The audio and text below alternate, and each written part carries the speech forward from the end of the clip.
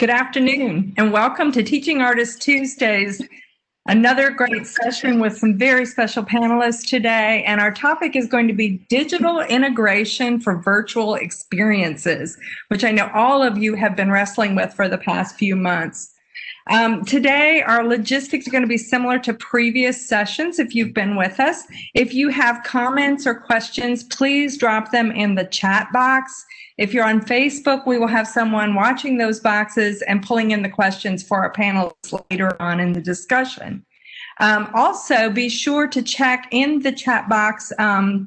Lenora has placed the link for the Teaching Artist Certificate program and also the link for the program today. You can also find recordings of today's discussion on the North Carolina Arts Council website and on our Facebook page, as well as the Teaching Artist Certificate program Facebook page. So if you miss any of it or you have friends that want to catch it, please refer them to those sites. We have some very special panelists today, and during this session, they will be discussing various ways that artists and teaching artists have had to adapt to this virtual world that we're currently existing in. They will help us explore ways that they have experienced digital platforms and virtual work, and they will also help us to see how your work might fit into today's digital climate. We have a wonderful moderator and contributor today, and that is Scotty Henley. I'm making him blush. Director of the Clayton Arts Center. Scotty has been working with North Carolina Arts Council the last few months, and we really appreciate that, on helping us to disseminate live stream programming across the state. He's the executive director for the Clayton Center in Clayton, North Carolina, which houses a 600-seat theater as well as a 12,000 square foot meeting space. They put on a series of live performances, and during the onset of COVID-19 have been streaming a variety of performances on Wednesday nights. So over a half year of Wednesdays now, the live streams continue with additional supporting streams provided for neighboring venues and for communities as far away as Asheville. And Scotty, we so appreciate the work you've been doing at the Clayton Center. And I'm going to allow you to introduce our special panelists today. Well, thank you very much, Sharon, and thanks for that nice introduction. And it has been a long time of streams, and I would like to say first, the challenge for artists has been that they perform our stage and there's nobody in front of them and us, and we applaud as loud as we can, but sometimes that's not enough. It's exciting to share the panelists that have invested and have diversified approaches as it relates to this digital content that our pandemic bubble we currently live in. So in no particular order, at least from my screen, our first panelist is an educator at North Carolina Central University.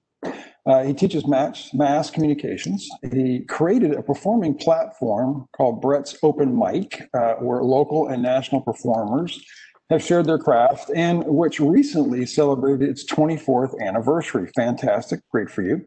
So folks, please welcome Brett Eric Chambers. We're going to stay in the educator realm. This fascinating lady has made her mark as Director of Education of the National Museum of Art at Duke University. And of the many areas that she has her fingertips on, one is entitled Reflections on Alzheimer's programs, which hopefully she can expand a little bit on that. It seems very challenging, but very worthy effort. Ladies and gentlemen, I present to you Miss Jessica K. Ruhle. Thanks for being with us, Jessica. Our next panelist recently graduated from North Carolina Central University with a degree in vocal performance. And she's already shared the stage with Branford Marsalis, Take Six, and Nina Freelon. She is a native of Durham and is a lead cast member for the wildly acclaimed STEM, the musical. You guessed it, it's Miss Tyra Scott. Hi, Tyra. And in my opinion, and you'll probably get this from the appropriately use of the word foundation after I say this, having served 9 years in the Air Force and the Air Force Reserves as for herself, and 17 years as an Army spouse, She has been the program operations manager since 2019, specializing in developing resilience programming to meet the ever-changing needs of military families and service members. Please welcome Heather Rossi. Hi, Heather.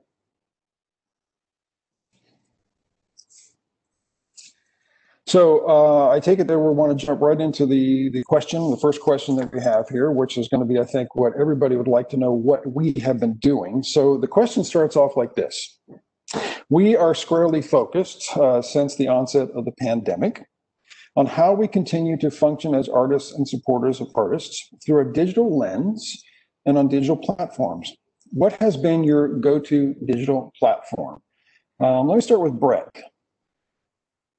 Let's hear what you have been up to and what you've been using and what your platform of choice has been at this time. Well, first of all, thank you for inviting me. This is pretty cool. And I think we're all kind of used to looking at these tiles now. One of the things, and it's good to see all of you, especially Tyra, because of her performance schedule and the STEM piece, and my buddy Branford. So to get to the point, there's so many different tools in the toolbox these days. For me, I don't have like a go-to. Mine is, what am I doing?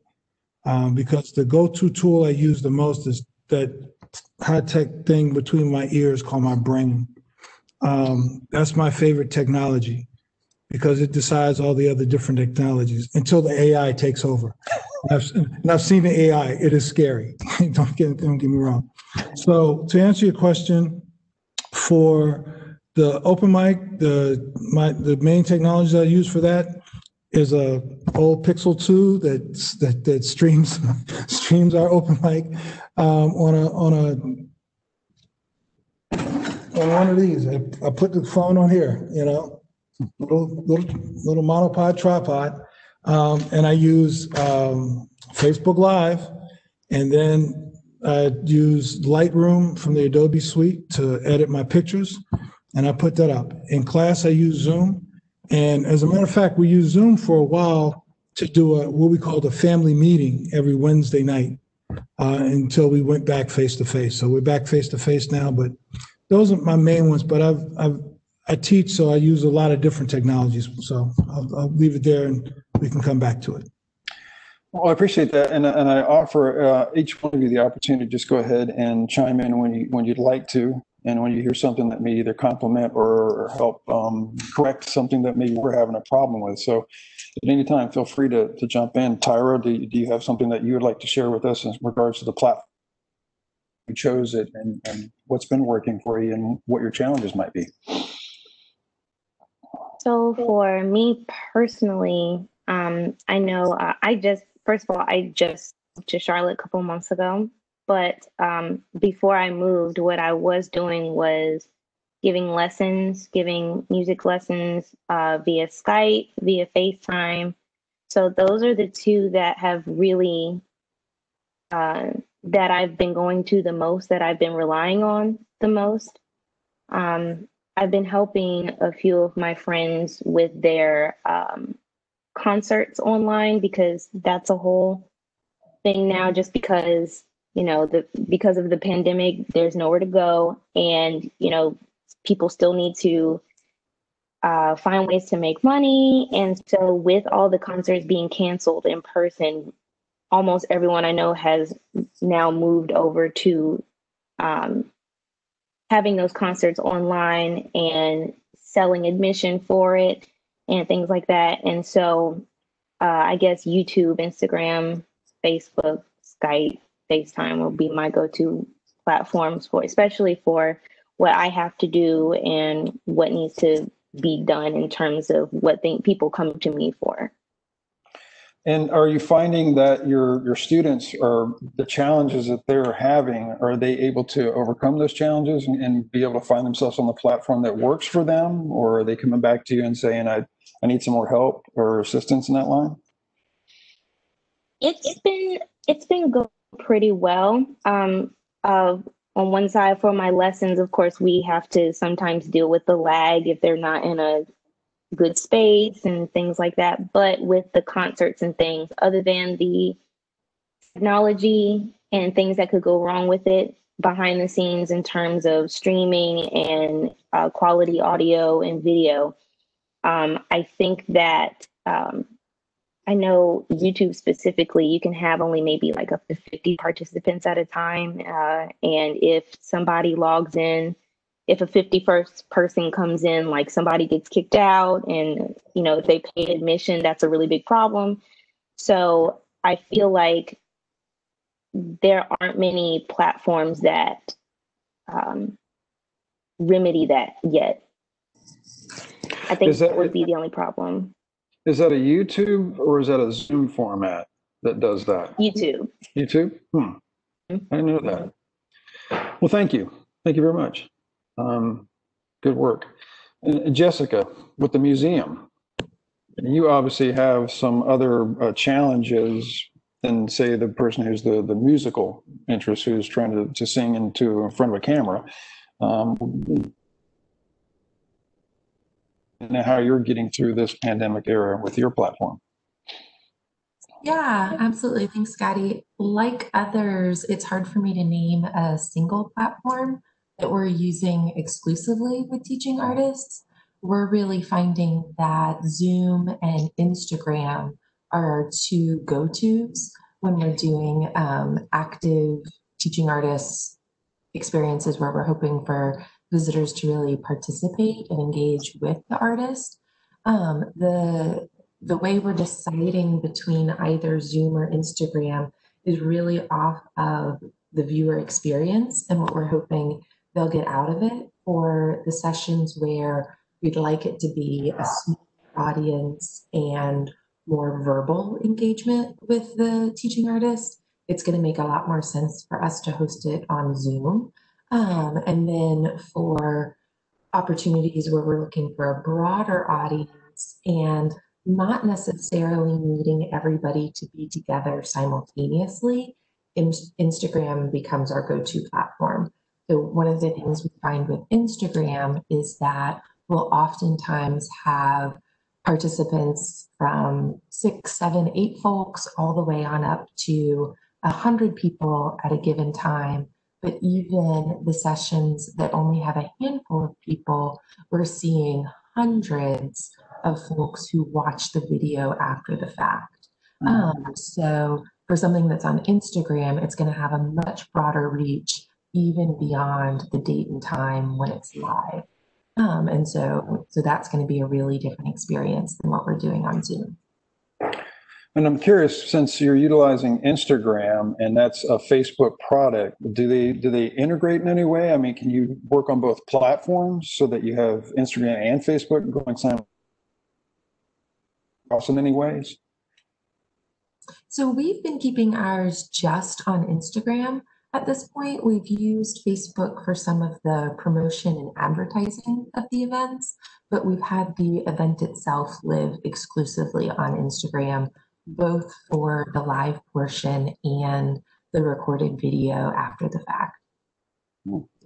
And then with the Zoom portion, and I'm going to go back to what Tyra was talking about in regards to YouTube. And I didn't know that with YouTube, if you had 50 participants or go over the 50 mark, that it would kick people out. And I know with Zoom, there's certain levels you can pay for so that you integrate yourself up from like 49, I think is the deal.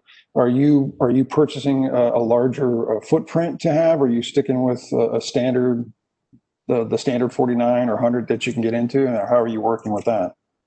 Yeah, so we aren't, you're absolutely right. It is an option to expand your audience size in Zoom. We're opting not to. We're deliberately keeping Zoom for groups that would be 20 people or fewer. So thinking about those as really intimate experiences, they are ones that we're really hoping participants will verbally engage with the audience, where there can be some back and forth, some Q&A, either about technique or materials, opposed to the Instagram model where really a person is in more of a monologue mode. They're demonstrating and they're illustrating for the audience without that kind of give and take. Interesting, very interesting. And I take that from the standpoint from a museum who is, unlike myself, who is basically putting on musical acts. We have some storytelling going on and acting that would be of a single person doing their play, which is much. So it's interesting from our space. We're trying to just get people to settle down, and you've got such a vast platform and also spectrum of entertainment or just visualizations that people could get involved in. Tyra's looking at the musical aspects too, and the performance side. And I think that's a challenge for anybody in that era because, again, like I said, for us, if you're sitting right where Tyra is right now and she's just got her camera and she's performing to keep that energy up, you've got a different style of energy, I think, that you have to keep up, Jessica, with the person who's doing the presentation and what you're trying to show and telling a story across there. Brett, with not only his students, but the mic portion, the open mic portion, I think there's some similarity there in respect to the energy, that if it wasn't the one-on-one, the facial time, that you've got to make it up somehow in your head, that you've got some, along with the process that you're using for sending out your presentation. So I think there's some challenges there. And then Heather is working with a group of individuals who are all over. I mean, farther vast than I am, and probably the rest of us are. And she has deeper, I think, challenges than some of us do. And Heather, why don't you tell us about what you've been up against and what you've been working with and how you've been getting through this pandemic with your platforms? So we've been trying to bring artists to military families. We've done that live for quite a while now with the NC Arts Council, but trying to do this in a digital platform has proved certainly challenging. We run into some of the problems of bringing them to currently serving military. If they're on a military computer, they don't have access to Zoom or Google Meets or almost anything. The only thing that they can see things in is Teams, or if we stream it live to another platform like YouTube, Facebook, or Instagram, they can usually get that. So we have that issue of getting them to interact by making sure that we're on a platform where they can actually even access it. And then as far as like reaching kids and stuff, we're trying to make sure that we're using platforms that they're familiar with. So most of them don't use Zoom day to day, but they do use Google Meet. That seems to be kind of what North Carolina has mostly gone with across the state of using for their schooling system is the Google Suites platforms. So there's definitely been a lot of learning curve for me in making sure to help bring artists who were already using one platform and used to using that platform, and then bringing them in to use a different platform and how we integrate that at the same time as creating the content and the interaction that they're looking for. I'm sure that's a day-to-day ebb and flow of what you're going to be picking and choosing on whatever various platform you need to use. Sharon, you're going to have to help me here on this because we have Lenora about polling our attendees with the similar question that was just presented to our panelists. Is that something that we want to do now, or is that something we're doing later? How does that work? I think we're going to do that now so that we have a chance to pause and let the attendees who are with us on Facebook and here in WebEx to kind of join in and give us their perspective or what they're dealing with. And it gives the panelists just a moment to have a drink of water and catch their breath. So we want to present this same question to you who are listening and joining us. And just go ahead and type in the chat for us, or if you're on Facebook, and let us know your response to the question that'll come up. And I'm going to say the question as well as you'll see it on your screen, I hope. We are squarely focused since the onset of the pandemic on how we continue to function as artists and supporters of artists through a digital lens and on digital platforms. What has been your go-to digital platform? So you would go ahead and type that into the chat, or and let us know how you feel and think about that. And then we can while they are doing that, Sharon and I will collect their answers. And Scotty, if you want to go ahead to the next question. Sure, I'd love to. I think I want to add just, I never really talked about what the Clayton Center has been really doing in that line. And our platform base, just from a hardware perspective, and this is something that Brett was sharing with us yesterday, so hopefully we can get somewhat of that conversation about the software to hardware and what your challenges or where to pull the two together. But we came through using a Sling Studio, which is basically a device that is an open broadcast system that allows us to work on YouTube, Facebook, and Venmo. But if any of you happen to catch a Facebook posting by me on a rant that was a little upset with Facebook when they were saying that they were going to cut back artists' ability to present live and earn a living, I made the decision to move from Facebook to YouTube, which then caused me a little bit of a panic there, Tyra, because I didn't know that there was any potential cutoff amount of participants. So I have to read my my YouTube up a little bit more. It's for private streams, just private streams. So Okay, if it's not a private stream, then you should be fine. So, okay, so you had me going for a minute. I was thinking, where am I have to go next? But with that particular piece of equipment, we have also been able to expand to use Zoom with it by getting some other implements. And then again, that goes with hardware and a little bit of software too. That, out with, because he has delved deeper and had more, I think, experience and people expressing or teaching how the AI he was talking about, which I too feel like it's going to be pretty scary. But to that extent, and I think I'll start back right with Heather. The second question is, what are some of the ways to overcome barriers to using digital tools for delivery of your work? And are there any trainings to share or recommend? So essentially, how did you learn about what you're doing? I started the first day with, I wonder how in my search bar, there was a lot of that the first few weeks. Now I've focused more on finding some different professionals. There are several institutes that offer both free and paid trainings. What I like doing is, instead of looking for specifics about how to do something through them, I'm looking for more of what creates engagement. So there are a lot of tools out there, like using the breakout rooms in Zoom to create a better experience for our participants, and sending them into small groups to talk for a few minutes and then bringing them back. And we find that really effective with both children and adults. As far as overcoming the technology, it has literally felt like just a daily battle. Like, we just spend every day like, that's okay, we can do this. And every time a problem pops up and I'm like, well, that wasn't the screen I meant for it to share, or that didn't go as planned, we just kind of keep rolling. And what we've found is that for most of our audience, they enjoy that. Like, they're fine with that. Since we're not putting on a huge performance, we're creating an experience for our participants mostly. It kind of feeds into that, and it usually opens up a little bit more conversation for them. So can you expand a little bit on the experience that you're creating? What are you showing? What are you involved in, for where you can tell? That's okay. So a number of the things we've done are creating music experiences for kids. So we did one with some cajon drums, where we mailed each kid a cajon drum, and then we did 3 days worth of lessons with them.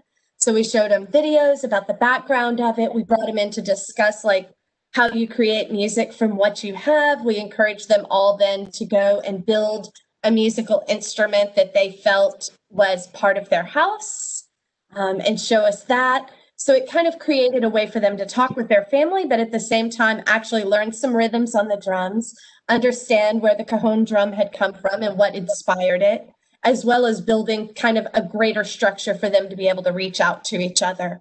And then we share with all of them who are interested each other's information so that they can get back in contact with each other. We had a couple who actually decided to get back together. They lived in the same neighborhood and didn't even know each other.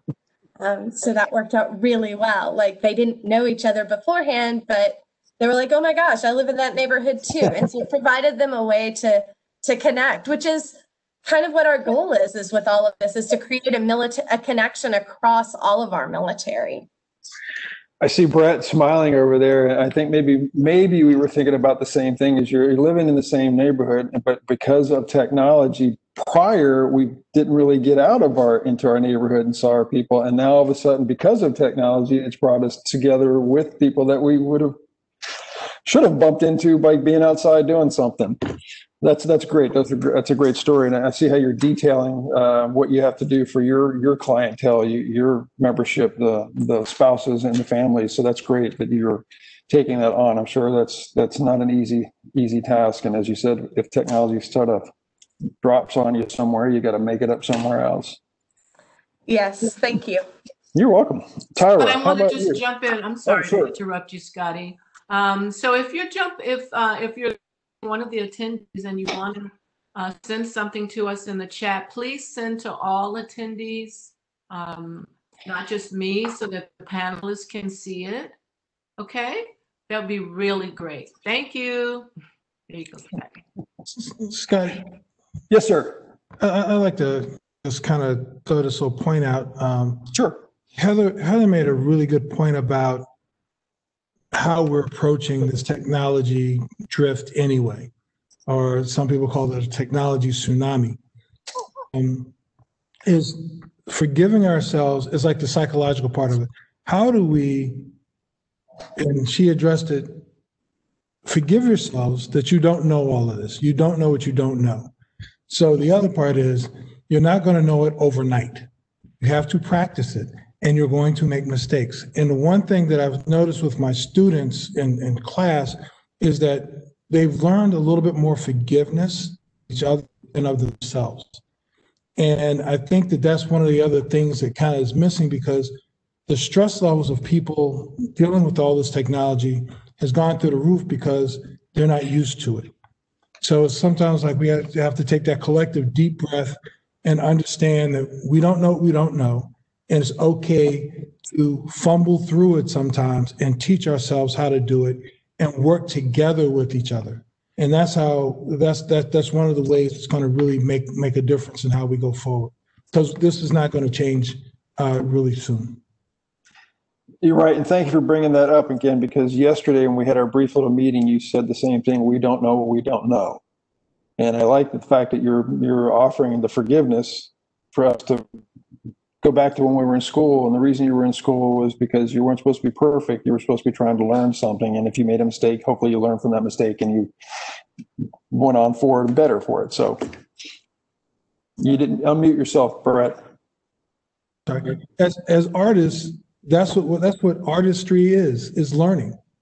You know, we try something, and then we try something else, and then we try something else, and then if that felt good, we may keep trying it again until we get to where we want to go, and then we go do something else. So I think that's one of the things as artists, we're used to learning, we're used to changing, we're used to adapting, we're used to anti-fragility, we're used to resilience, we're used to all of that.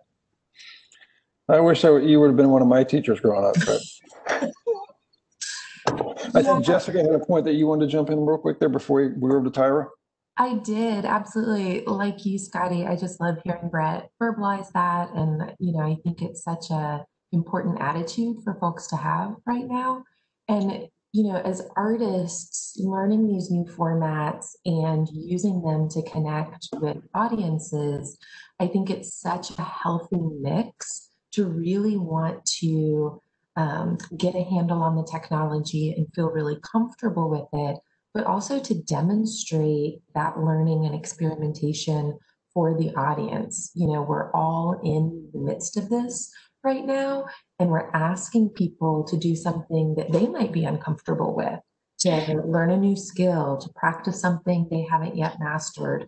And so I think for the artists to embrace that for themselves and share that openly with the audience when they're working across technology can help break down some of the barriers others might have.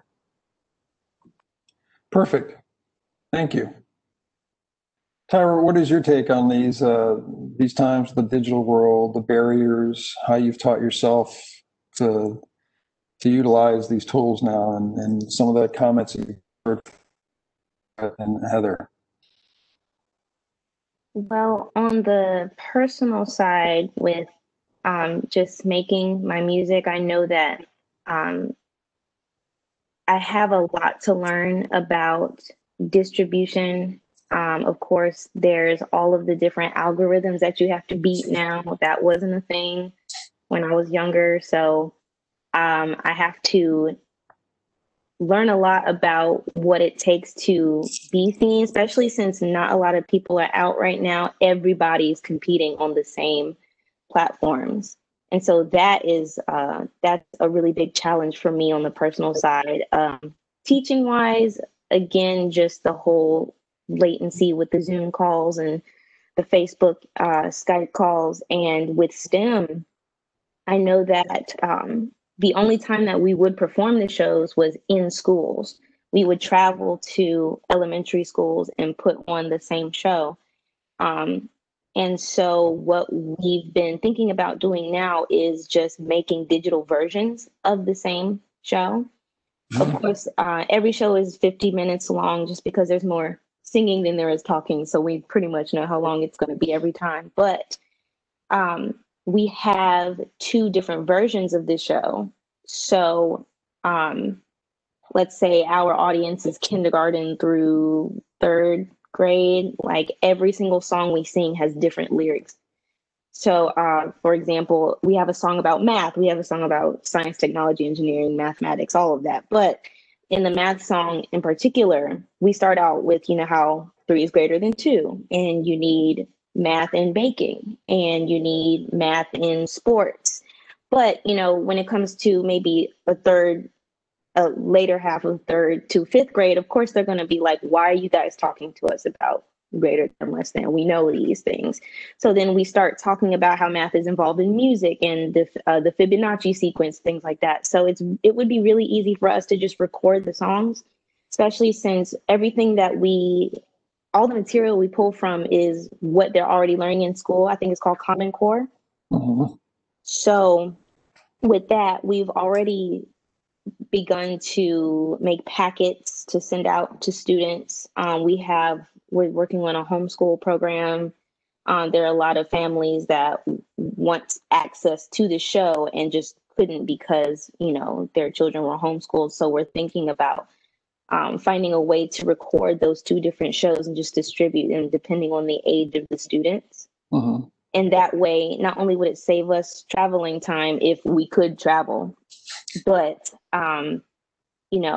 the children are still learning. The children are still getting the message that no matter who you are, where you come from, there's something for you in the STEM world, in the STEM, any field in STEM. So I feel that just finding a way to have it accessible online, I guess, would just be recording it. Mm-hmm. And just syncing everything. So I want to go back to earlier statements you were talking about the algorithms and learning the processes. How have you attacked it from a learning process? Have you reached out to other people? Read something? What's teaching you as far as this technology? Because like Brett said, we're all just. We don't know what we don't know. We're just trying to figure it out as we're going along. And hopefully we bump into somebody that can share something more for us like we're trying to do right now. Well, I am pretty new at it, but I do have a few friends that just love this kind of stuff. So they've been telling me that one place that you could definitely start, especially if you're new or if you're a beginner, is just look at the most popular hashtags at the time. Especially hashtags that are centered around what you like to do. There was a very specific example. Nobody really knows, but I ice skate, and I haven't gone ice skating in 5 years. And I used to compete and all that other stuff. But for the first time I went ice skating, I put it on Instagram, and my friend was like, "You should add hashtag jam skate. You should add hashtag all this other stuff." So I had it came to so many hashtags that I had to include it as a comment and just not in my caption. Right. And the more hashtags that I included, of course, on Instagram, you can follow hashtags. for example, for me personally, I use, I follow Black, hashtag Black, because that's my favorite color. So a lot of things that I wouldn't be following normally, they still come to me if they have that hashtag in them. Mm-hmm. So I'm like, oh, look at that black purse, look at that black couch, stuff like that from people that I don't even know because they use the hashtag. So people who follow whatever hashtag you're using, it will find a way to them. And therefore you can reach a bigger audience. It just all depends on the hashtags that you use. And there's so many of them out there. There's really no limit to what you can put yourself in at this point. That's true. I didn't think about that. And when you talked about the black handbags and the black couch and all of those things coming up forward to you, but you did bring up something else I'd like the others to comment on is briefly the tools. And I don't mean, and I'm looking at Brett for a second there, the hardware, but like from what Tyra just expressed, to help you understand more about what you can do or have that drive because of whatever education or whatever syncopation they have. Have you found individuals that have come into your life now that you may have not had that experience with in the past or wouldn't have if it hadn't been for this particular situation we're in that has helped you with your hardware or software tie-ins to be able to get you to the presence that you want to be within the organization that you're working for? Well, there's a kind of a complex question, but I'll try to answer it simply. One, I came up at a time where we had sometimes to make do with what we had, but also you create the new out of what's already around. As my favorite little cultural philosopher, Chuck Brown, would say, you have to use what you got till you get what you need. And when I was at Duke, and I was fortunate that I met some really cool people, and I grew up listening to jazz and wanting to know jazz musicians and spending time. I had class with Mary Lou Williams, and this is important because the culture that you're around helps you understand how to use what you have and how to learn. And whether it was Mary Lou Williams or Herbie Hancock, those folks always created something else. People forget Herbie Hancock actually went to school to become an electrical engineer.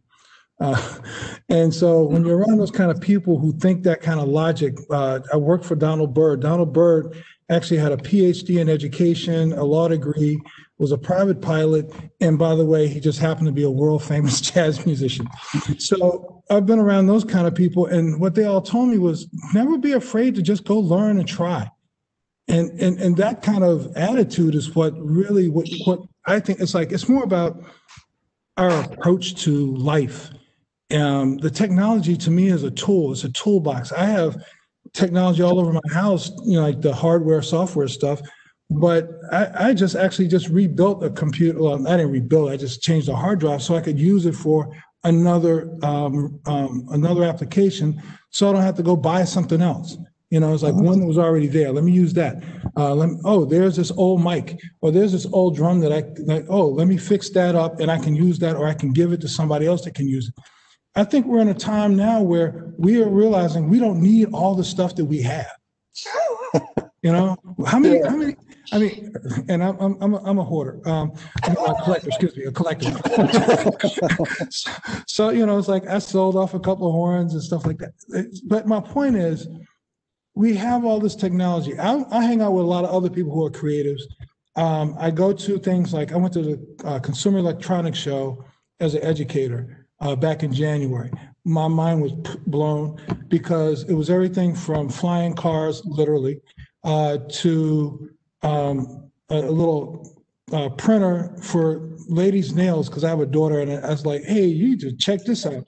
But it was like everything in between. There's big stuff, there's little stuff. BMW had a whole thing about their electronic cars. And I saw a lot of music stuff and art stuff and all kinds of tools that will help us in the future that can help us now. Some of the stuff, the ring lights that everybody is running out to buy, they had a ton of them at CES. The LED that I have in front of me, there's so much stuff, but we don't really need all of it. I mean, if I wasn't in the middle class, I probably would have gone outside so I could use natural light just so I could have some sunshine for a little bit. But my whole point is we have all these things at our disposal. Heather just made that point of it's each day. What is it I want to do today? And then maybe what I want to do tomorrow, but I need to prepare for it today. And then what Tyra's talking about, how do you learn from other people, listening to each other and not being afraid to like allow somebody to say to you, hey, have you thought about doing it this way? And listening. Active listening is one of our greatest skills that we can have and develop right now because we don't know everything. I've been exposed to a lot this year. Lenora and I were in a certification program, but we're still trying to learn more stuff because there's so much out there. And I want to talk to you, by the way, Scott, about that studio, the Sling Studio, because I've been trying to decide between that and the Black Magic ATM. But, I'll shut up for a little bit. No, I'm sorry, Scotty. Go ahead. When you get a chance, I want to offer our attendees to an opportunity to jump in on those last two questions that the panelists have been munching on. That just say real quickly, Brett, that wasn't such a complex question, and your answer was very succinct because you drove everybody's responses from Jessica, Heather, and Tyra into a cohesive statement while also bringing us back to reality about not needing all the stuff that we need and working with what we got. And I was trying to just kind of lean into what you presented, which was our resources. So you're a resource to me. You wanted to ask me a question later about Sling Studio and stuff. Heather's a resource to us because she has gone through challenges of certain equipment that doesn't align with other equipment, but somehow she's made it happen. Jessica is a resource because she is working in a format where she is trying to get people to just appreciate life, art in a simple and pleasant and peaceful way. So I thank you for your comment because it wasn't that complex and it was very succinct. And I loved everyone's comments because they really pull together what I think people need. We're doing okay. That we're making it. It seems like it's a rough time, and it is, but we're making it, and all of us are having a tough time. So that means if all of us are having a tough time, that we all can get together and make it a less tough time together. So anyhow, that's my preach. Anyhow, Lenora, you want to ask a second question to the to our attendees? Yeah, let's see what the brain trust is out there in the group of folks that are with us online on WebEx and I was going to say FedEx, WebEx and Facebook.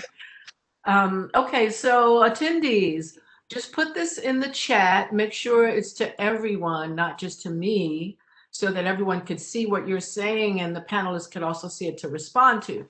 So we're going to pose the questions to you. What are some of the ways to overcome barriers to using digital tools for delivery of your work?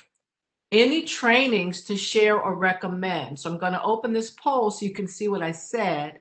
And I'll leave it long enough for you to put in answers. And while they're doing that, I just want to jump in and say some of the things that I've been using are Facebook groups. Facebook groups have been really a way to galvanize people behind hashtags, Tyra. So I was working earlier in the summer, helping creatives who wanted to learn how to get online, to pivot and to know exactly how to think about their work differently and how to deliver it. And just went through a 5-day boot camp for people who self-selected to come into that Facebook group. And then from there, those who wanted to do more with me worked in a one-on-one, in a group situation in a class. So Facebook groups has been a great way to get people together. I've had students who have a Facebook group on those people who like to knit and use yarn and do crafts. And he has like 800 people in his Facebook group now. So I've seen Facebook groups about everything, plants, ice skating, just about any idea or how used digital platforms and used Facebook in a different way.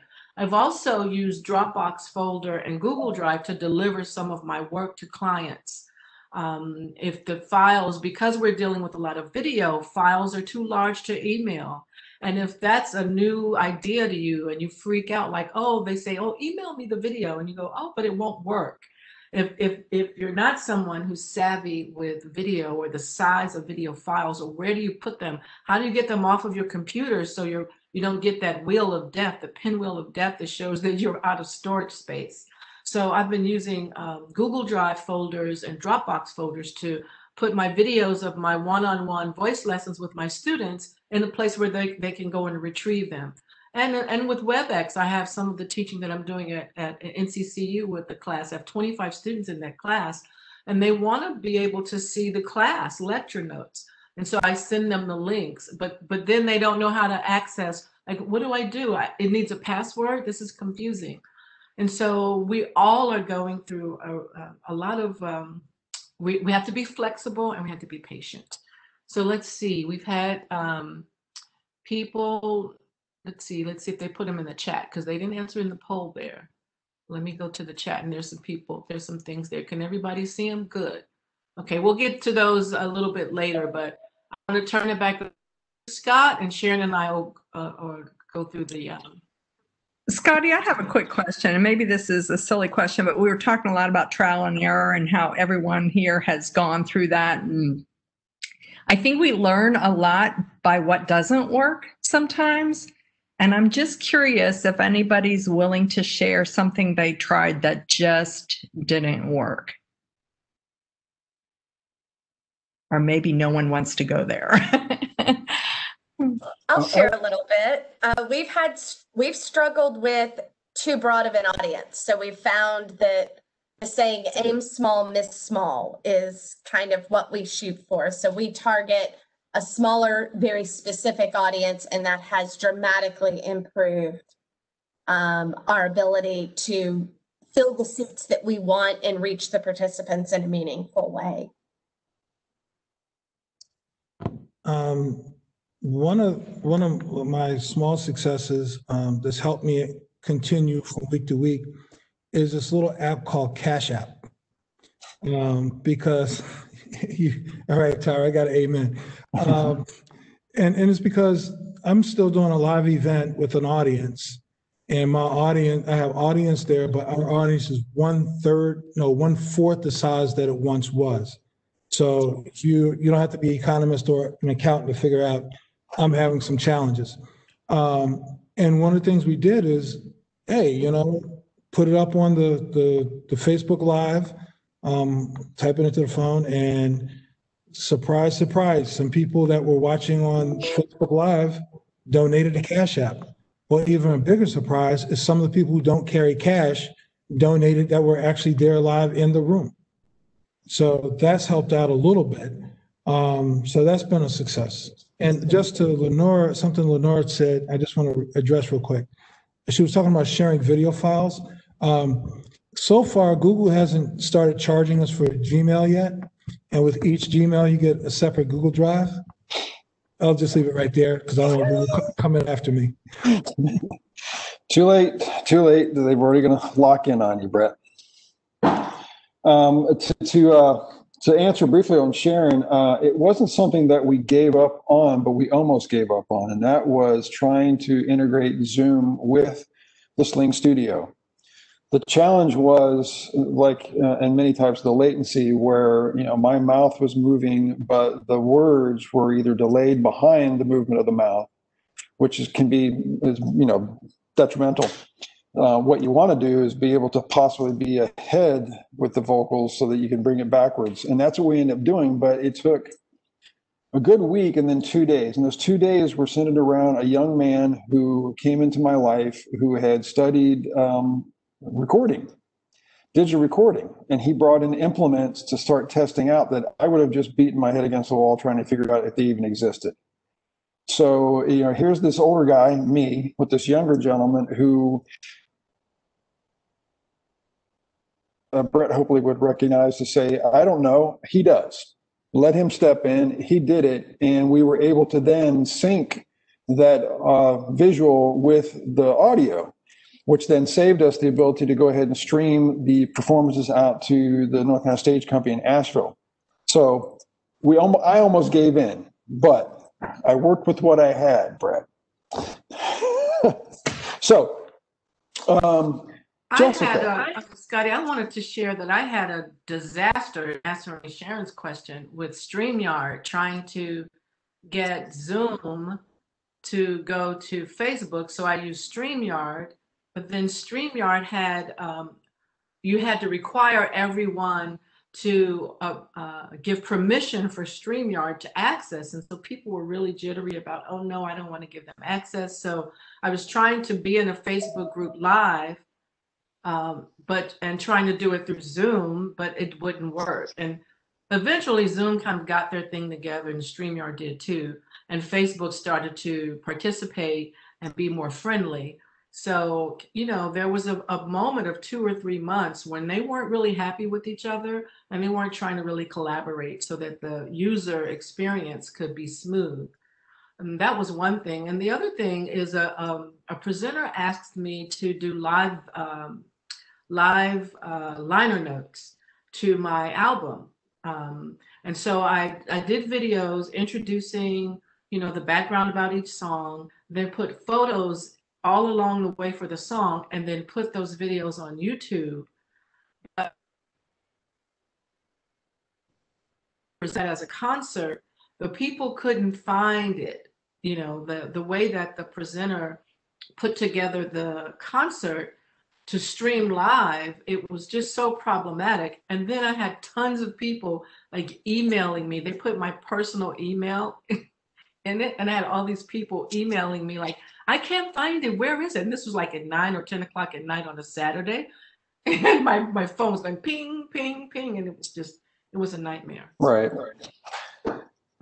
Well, I can understand that being, the challenges of using any kind of different formatting and hoping that one integrates with the other one doesn't necessarily always equate, or trying to skip through for another step. Maybe that's the way to look at it. Earlier on, you were talking about the tools, like you were talking about, and Brett brought up about Google Mail and the Gmail and stuff, and then the things that you're using with Dropbox. So we're into the third question, which talks about tools. And this question has this to say: have you identified digital tools for which access is an issue for artists, or if you have, please explain what those issues have been. And I think I want to start this off with Jessica. What access issues have you had with other tools? Yeah, you know, I've heard others mention wanting to meet people where they're at on the platforms that they're using and that they're comfortable with. And so for us, I think one of the biggest access issues has just been trying to help participants learn some of these new platforms, whether it's creating an Instagram account, whether it's creating a Zoom account. You know, there is an element to which you've got to also assist your audience in that creation. For us, some of that's been about sharing links and videos that we found helpful. Some of it has been more hands-on. It's been our team scheduling time for folks who need a little more one-on-one in getting situated with the platform itself. So, you know, we've had some great success in terms of these being platforms that people are using in their daily lives and are incorporating more and more, but that's not the case for everybody. And it shouldn't necessarily be the assumption. Even thinking about how you can sort of marry technology with things that people are using in their own homes that aren't tech, so that people can have a multi-layered experience. We've tried to do things where there might be an artist introducing a skill set or a technique one week, and then giving tips, suggestions, paths folks might go down over the next 7 to 10 days, and then having a follow-up session. So having things that are both tech and not connected digitally has been one way for us to deal with part of that access issue. Nice. As Brett would say, working with what you got. Tyra, how about you? Have you found any digital tools that just don't work for you, that the access just isn't working, or it doesn't work for your students? One thing that I did start doing, which is very strange that Ms. Hammonds did say, was I did start using Dropbox only because the latency just get to be too much of a problem for me. It was just really, really strange. Like, it was okay at the beginning, but then when I started getting more intensive and like needing to see things and all of that, it just got to a point where I was like, this lag is not helping. It's really not. So what I've gotten into the habit of doing is just getting them to send me like videos of them. I will critique them. I will send a video back with all of my critiques, anything that I have to say, any diagrams that I had to draw out or anything. And so what I would do is just remove all the files every time and just keep them so that their memory doesn't get full of videos that they just don't need anymore. But I keep them for my records just so, because one thing that I do like to do, or what I liked to do, was to show them their first video from the first of the month and then show them the video from the 30th or the 31st. And so it always helped them, be like, oh yeah, like I've really grown, I've actually, I didn't really see it when I was in it, but I am getting better. And so I feel that just videos, the time difference is a little concerning just because have to wait for them to make the video and send it. And then they have to wait for me to receive the video, make my notes and make another video back. But it has helped in terms of what I need to say. Of course, sometimes in the moment, you may forget something or other things like that. But with an actual video, I've been able to watch it multiple times, write things down, so I can have a succinct video to send back to them. So I guess my fails were the Zoom, Skype, and FaceTime calls. And so I've just resorted to sending videos back and forth, because then, not only does the quality is usually better than anyway, but I have more time to digest what happened in the video instead of what's happening in the moment. I'll say that. I kind of just, have you tried using Vimeo or YouTube as a private account for student, like having them create one and then they can just send you the link? That way you're not having to send videos back and forth. They can create a private account, you have the access, and then they can just send you a link and then you just click on the link and there it is. No, I tried YouTube yet, but I'm definitely going to look into it. Yeah, YouTube or Vimeo, and just because I teach video production, and all of my students have to create a YouTube account, and they put theirs on a Facebook page, and some of them don't do Facebook, so they'll create basically a burner account. I mean, it's like some of them are being stalked, whatever. But they just create a different. They create a separate page for just the class, and then they put their things up for YouTube. If it's a YouTube, they can send me a link. And once I have the password, or I'm one of the people allowed to view it, I can take a look at it, and then they drop the account later. Okay. It's a suggestion. Just think about it. Okay. Yeah, I don't know why I didn't give that any thought yet. Thank you. That's why we're on this You can't think of everything. We don't know what we don't know. And then there's Brett, and he tells us what we don't know. I'm just kidding. And so, Heather, you, with the multiple platforms and the different of individuals that you're working with, and the families and the settings, I'm sure that you have come up with some tool issues that have worked and some that really have not worked. And can you kind of abreast us of what your negatives and positives have been? So we've definitely found that because we have such a wide audience of ages, so we have everything from kids up to people who are in their 40s or early 50s usually trying to participate. the technology gap is certainly great. Like the kids, but we also run into the problem of a lot of the kids don't have social accounts, so we can't rely on that. Like we can't use that as a way to reach them because they don't have social media accounts. So some of the younger kids, and some of the older folks like me, don't have they don't participate in social media either. So or they only do Facebook versus if we're pushing out on Instagram, or if we're only in Twitter, or, it kind of depends on where we are. So one of the things that we found is that what we really try to do is push out live through Facebook and then also go back and then repost that in a lot of other places if we can. Even if we can only give them a small snippet of what we were doing as a way to like entice them to come and join us the next time. I also have made it a habit that I'm on 30 minutes early. I tell them they're welcome to log on 30 minutes early, especially if they're concerned with tech, and I can help make sure that they get in there and then they can go on about their time. If it worked out, great. And if it didn't, I have a lot of time to work with it.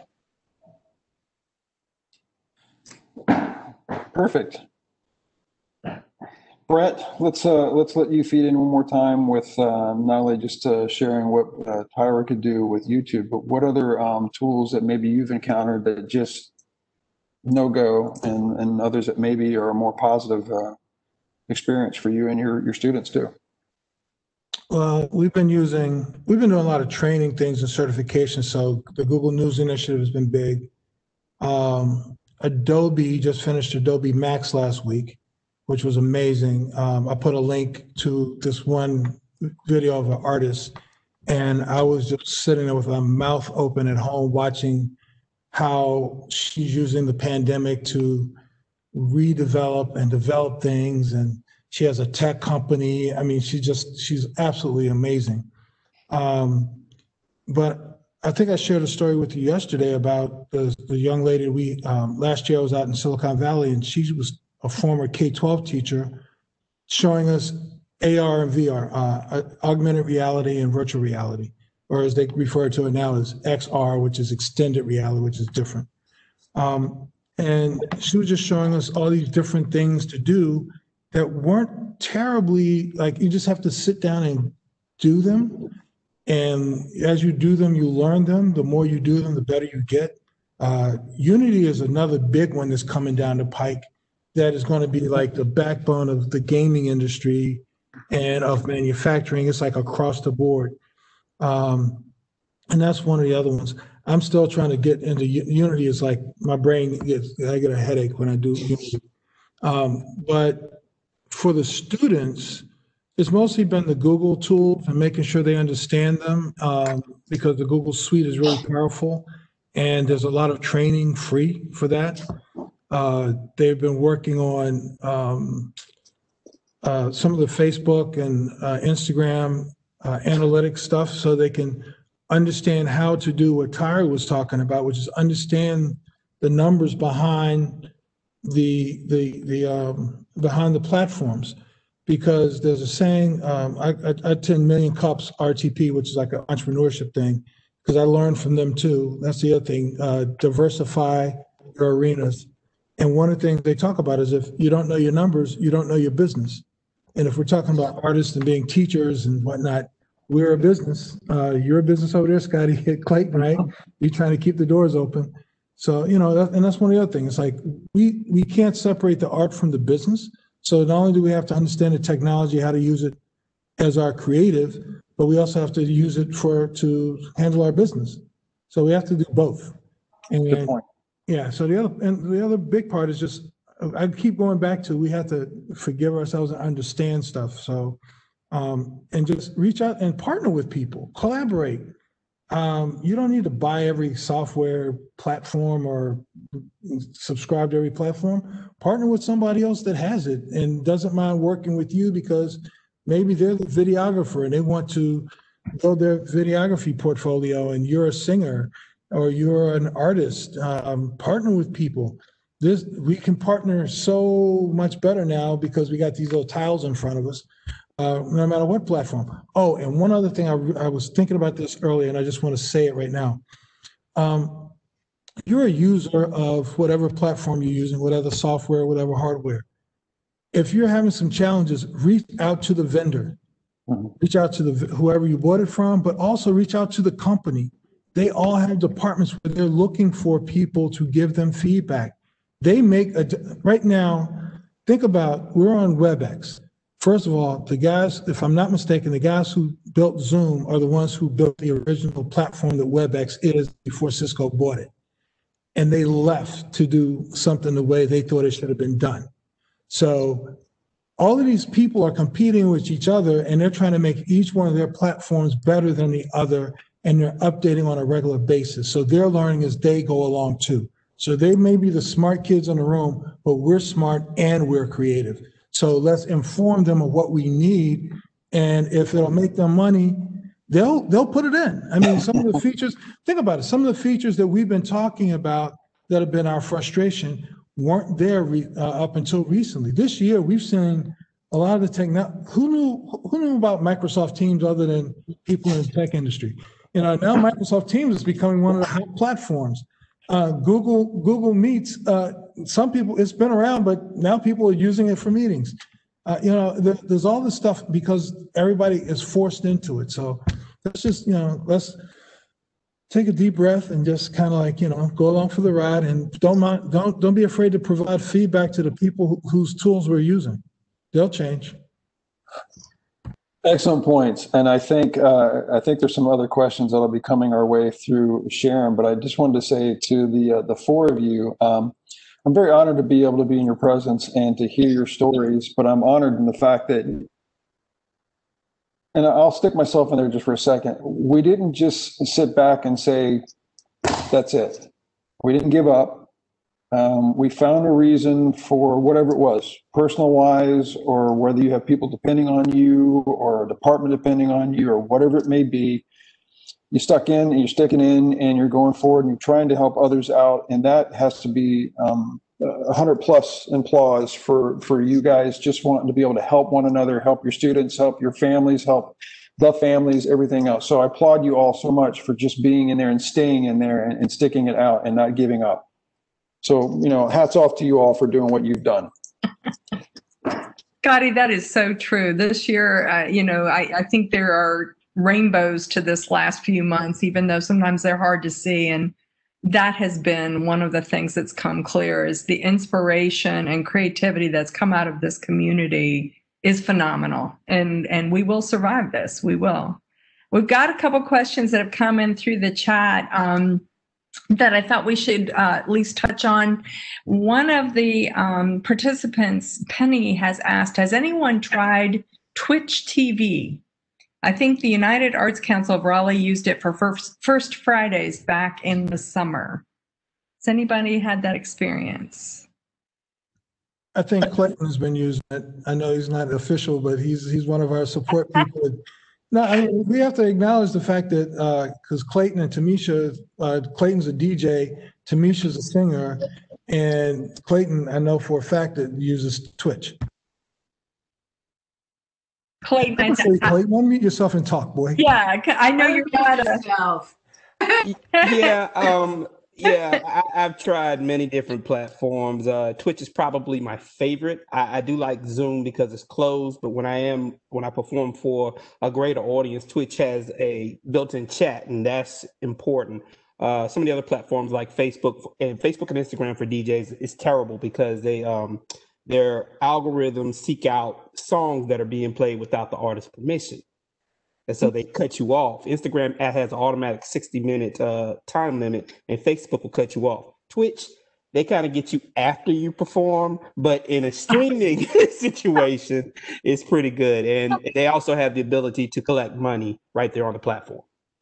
Yeah, and Twitch is, if I'm not mistaken, is actually built primarily, it was originally built for gaming. Yes, correct. Okay. Oh, you have been hiding that, Clayton. I've just been asking Clayton to like market the program, and he's like a DJ?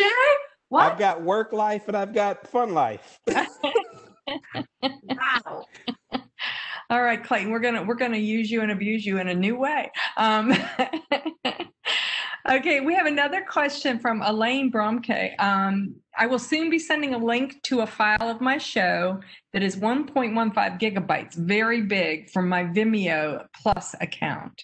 Should I anticipate any problems in the leasing audiences opening the file and using it in a screen share on Zoom for their meetings? Send the link, don't send the file. If they need it that badly, they can download it from Vimeo. Good point, Jessica. Yeah, I agree. Absolutely send it as a link and not a file. And if the recipients are going to be using it in Zoom, was that the second half? Yeah. They will want to download it onto their system before the Zoom starts. So rather than running the risk of their bandwidth not being able to support it during the Zoom, having it on their hard drive will make for a better experience. That's great. There's another thing from the attendees from Angel Dozier. She said, this made me think of a great example from when the shelter-in-place mandates began. Erykah Badu launched her virtual show in late March, early April. It was full of tech issues and wasn't as enjoyable. She took it offline, examined all the issues she experienced in terms of sound, lighting, and relaunched with the most amazing concert setup. Now she has a whole new stream of income and can still operate as a touring artist just online on her own platform. I think that just benefited or supported a lot of what Brett has been trying to share with us. You know, you don't know what you don't know, you start to learn from it, and you can always adapt it and change it and bring it back.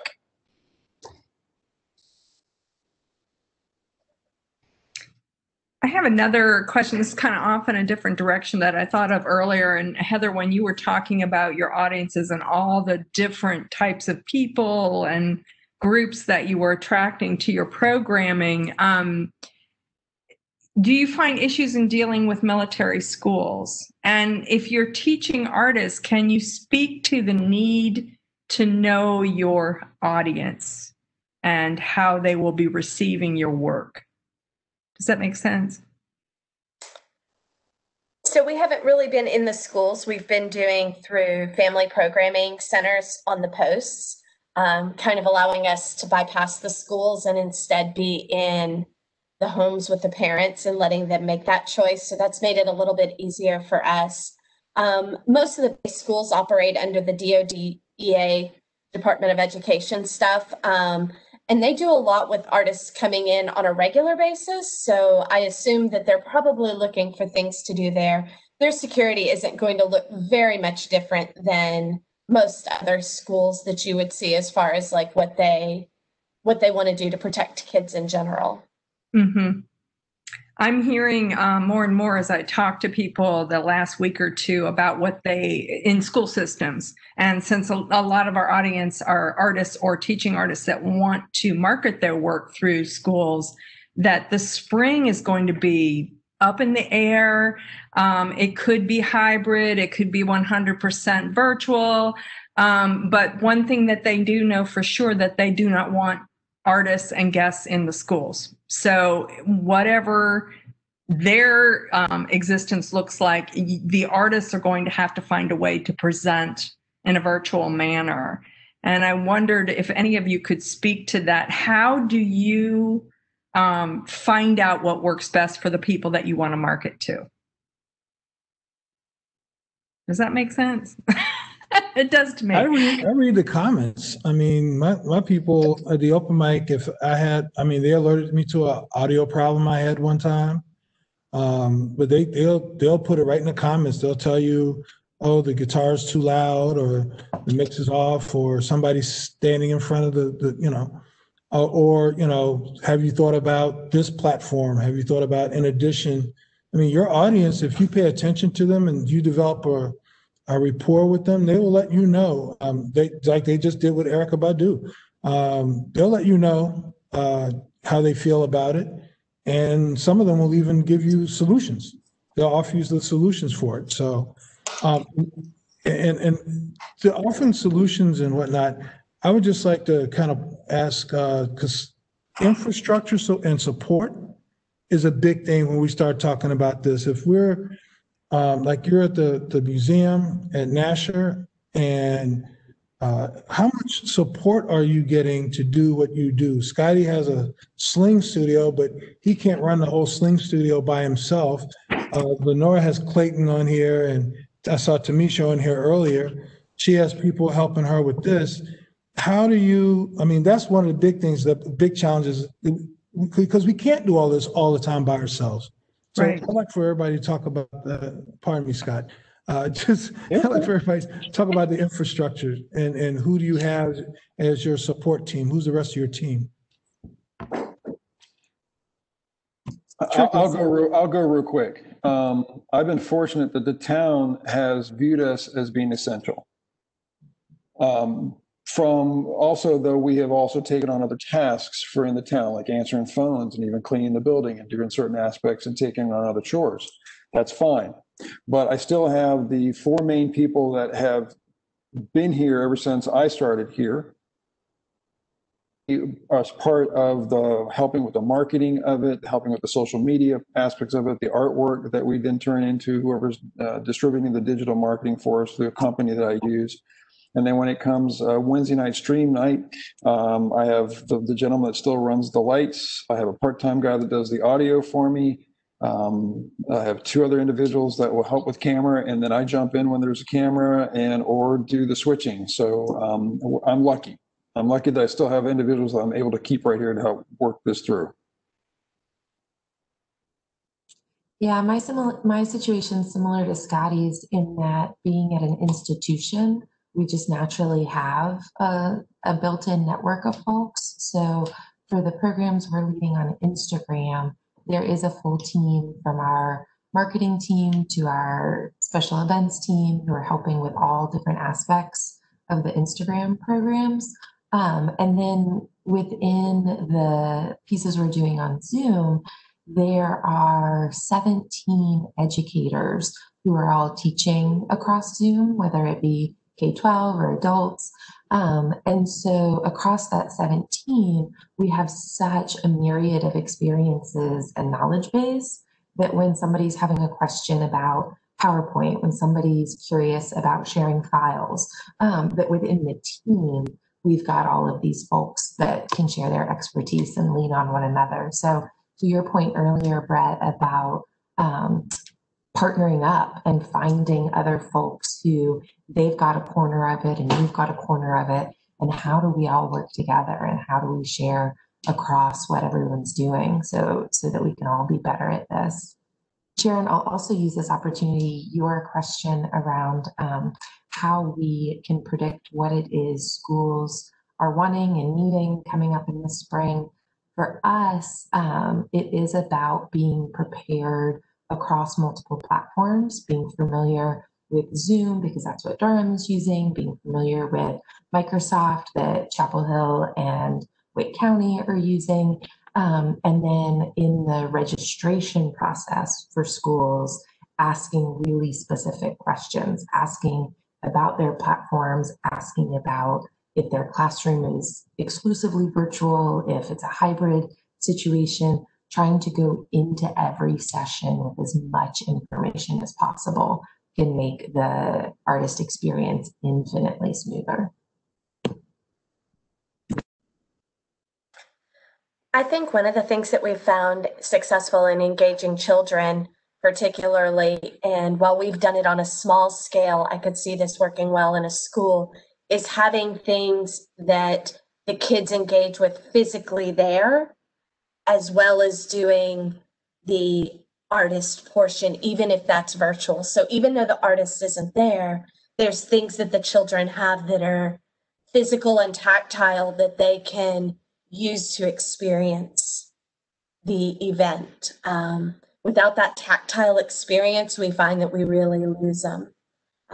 So for us, that means we're mailing to individual homes, but for a school, that gives you a little bit more flexibility. There's drop shipping options and stuff like that. Like you're not sending to each individual home and paying that, potentially dropping off or looking at different ways. But for us, it's definitely been the tactile experience at the younger levels, and honestly, even up through high school.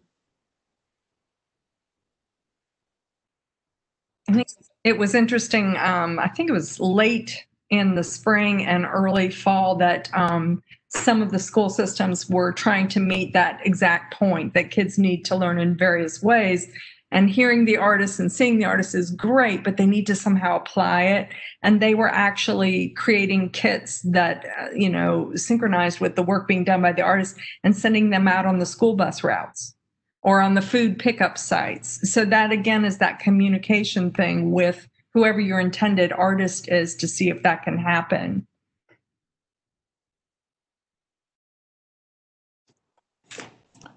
I really love this conversation because it shows that most of us are either have pivoted or are pivoting and are being flexible in ways that we didn't even assume we had to think about.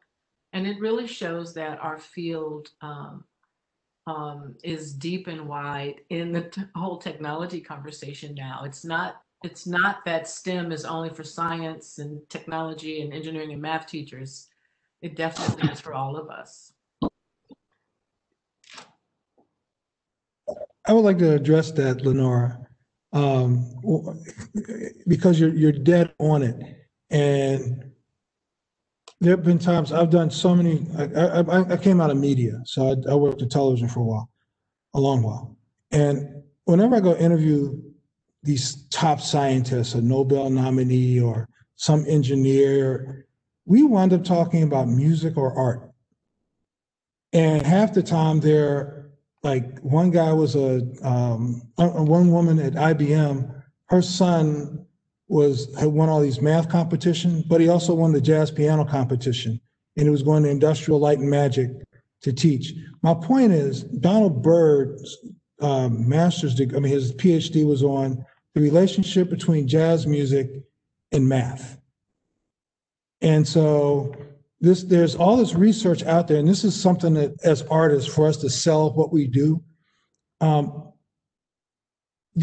connection between the neurology stuff, I don't do that, but is total connection between the creative and the technical and the STEM. And the people who are the best at the tech are usually people who are very creative on the back end. And it's just that we have to make sure that we put that out there, because sometimes we get so caught up in the art part, and it's arts versus STEM, arts versus the technology. It's not. The technology comes about because of the creativity of people who know how to do to do the STEM, and it feeds off of each other.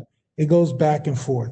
So let's not forget that. I just want to put a word in for the creatives who are also technologists. Mm-hmm. We've also had to change our platform just a little bit with STEM. It's still STEM, the musical, of course, but one of the problems that we were facing, one of the problems that we still face even now, like a lot of parents will come up to us and like, where's the A? It's STEM now. So I'm just like, oh my God, like, and I presented that question to the directors, and they were like, well, the A is kind of what you're doing, like you're singing, you're dancing, it's just incorporated in there. So I can't remember exactly what the new slogan was, but it has something to do with like making sure that art is in STEM. The fact that we were presenting it in the way that we was BA in STEAM, and I know a lot of people are focusing on STEAM now. And so I do wholeheartedly agree with what you're saying. And I remember like having to think about it that way, because going into it, I actually forgot. Yeah, on my changed one of the things on my CV and on my bio, and I said I'm a STEM researcher, because when I'm looking for money and funding for the NCCU Teaching Artist Certificate Program, when I'm talking about the work that the artists can do and the students can do in that program, it's definitely STEM. It's definitely technology. music is math. So I don't allow them to put me in a place where A has to be, oh, please, can we be included? No. Yeah, we've never, leaving the A out of the STEAM argument, or just leaving the arts and creativity out of the STEM argument, has always been detrimental to innovation anyway. So, and that's not an opinion, they have research to prove it. A matter of fact, over at Duke, they have a whole neuroscience division that'll prove it, over in what was called the Ruby. I guess it's still called the Ruby, the new Performing Arts Center. Demon, which is Duke Entertainment Media Arts Network, when they have their Demon Week weekend, there's always people over there talking about the connection between like biomedical engineering and some violinist, or some artist and some physicist. I mean, they're doing those kinds of things there right now. This is not theoretical, this is for real. And they're doing the research to prove this. And it's not something they didn't know already. They're just putting it together. So I just want us to make sure that we are making sure that we're not undervaluing ourselves.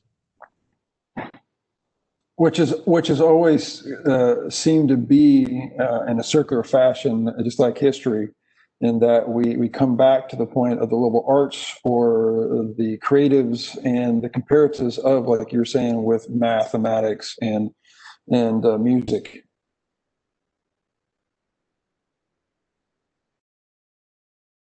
Accomplishing ourselves and what we can do and how we help support those who want to, for some reason, travel in some of our footsteps. Because we need them. We need them to be able to use this thing you talked about, which was between our ears, which is the best piece of equipment that we have, and how to also be thinking outside the box like many of you are doing. So, yeah, great talk. This has been amazing. Oh, I'm sorry, Tyra, please. No? I was putting on some chaps. I thought you were going, no. This has been such a dynamic conversation. We so appreciate each and every one of you taking part. I think you've given us much to think about, and our artists kind of some options. I think they're going to be excited that you don't have to be an expert in any one thing, that trial and error is so important and will help you to make those connections that you need. And this team building that's going on across the state, I couldn't be happier, and it is so important. So reach out to those around you, connect with people who may have the same questions or have answers for you, but make sure that you reach out and get yourself some support. Thank you again, panelists. We're about out of time. We've got a minute or two. Sharon, there's one more question from Elaine. There is. Yeah, she wants to know if we can catch her question before we leave. She asks, she definitely doesn't know what she doesn't know. If from my paid Vimeo account, I send a link and password to one item on my Vimeo account, people with the password can only see that one item, right? Not the other videos on my Vimeo Plus account. Do we have any Vimeo experts? Well, I believe that if she assigns that one video piece, will have its own link, its distinctive link, which will be its password. If she only shares that, that's all they get to see. It's not everything else that's in her private account, unless she just opens up her private account, which that would be a whole process of her giving her whole password away. Yeah, I think that's correct, Scotty. And my suggestion, one thing that I've done with questions like this for myself is send it to a buddy. If you're curious, if you wonder what someone's going to be able to see, send it to someone you trust and ask them to dig around and see what folks have access to. That's a great idea. That's a great idea. And don't be afraid to reach back out to the companies. They have people that get paid to answer questions. Love I'm going to that. tell you, I created a specific dummy account that I send things to test that doesn't touch any of my other accounts. So that's also a way to start with the testing and then send it to a friend who's knowledgeable, kind of thing, kind of layers. Great idea. Wonderful idea. All right, folks. Well, we are out of time, and I have a feeling we could go on with some more questions. Please join us for the next Teaching Artists Tuesday, which is going to be on November 10th, and it's going to be a slightly different format. It will be a town hall. Are we ready to rumble? And what we mean by that, okay, we're getting to the end of 2020. Now what? We're going to hear from people that actually fund and hire artists, both locally, statewide, and hopefully nationally. So it should be very informative. So be sure and join us on the 10th, same time.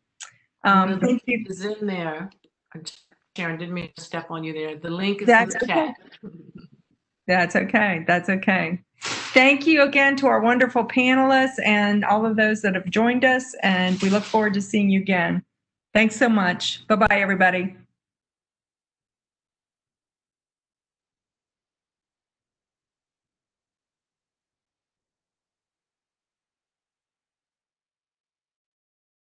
Thank you, Lenore.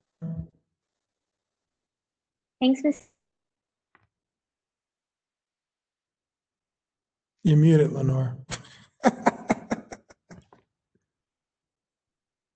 You all were awesome.